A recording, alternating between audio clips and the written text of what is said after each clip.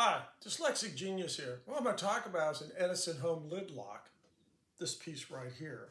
And they're usually really stiff. And it's not because it's not pivoting, it's because underneath here we have a piece of wood. Well, I'm going to take it apart here in a minute and I'm going to show you. So you take this off.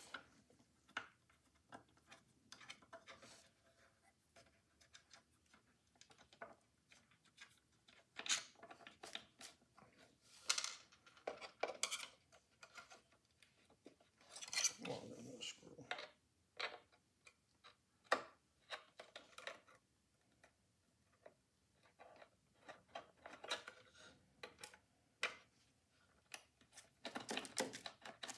There we go. You have this piece of wood. What happens is, right here, it's this tang goes on that. It rubs on this, and it shouldn't. So what you do is when you do yours, it should be like this. You mean when you install it? When you install it. So you take it apart.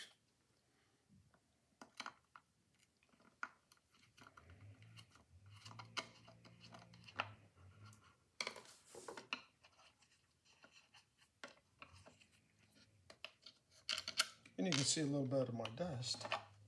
You file this out because these do have a little bit of movement in them, but it drags right here.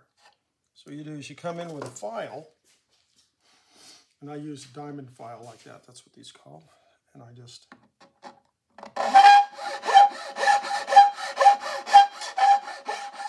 file and file a little.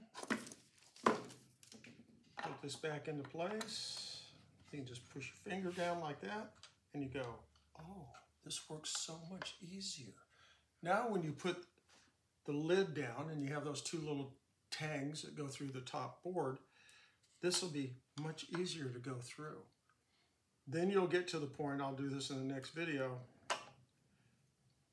that this piece here is probably bent a little from use, and you'll have to kind of bend that in too. But I'll get there. But this is how you fix these, the lid locks. Put them in, and they just go like that. Very easy. There will be a little metal touching. You hear this? But that slides in instead of being very hard to slide in. And that's my tip for the day.